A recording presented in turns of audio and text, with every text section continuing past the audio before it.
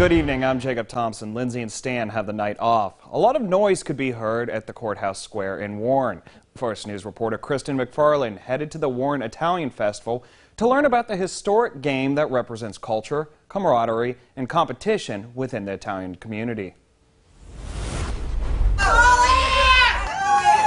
The Warren Italian Festival held its annual bocce ball tournament, a historically rooted game in Italian culture. Bocce ball has been a staple event at the Italian Festival for more than 2 decades. 24 teams consisting of 4 to 8 players compete in the tournament. Coming down here and having a crowd of usually anywhere in between 100 and 300 people standing around you, it really gets it moving. The crowd brings the energy and the players celebrate their Italian heritage through fierce competition. Competitive isn't the word.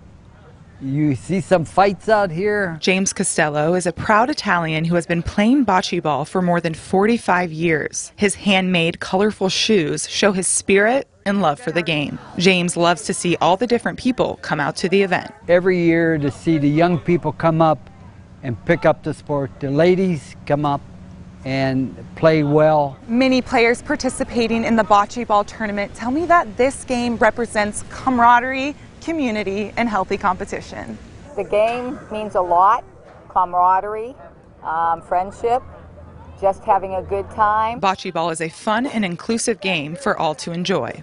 Ages from 1 all the way up to 102 can play, and it's just family oriented. The bocce ball tournament will end Sunday afternoon. The winning team will get $1,000. In Warren, Kristen McFarland, WKBN 27 First News.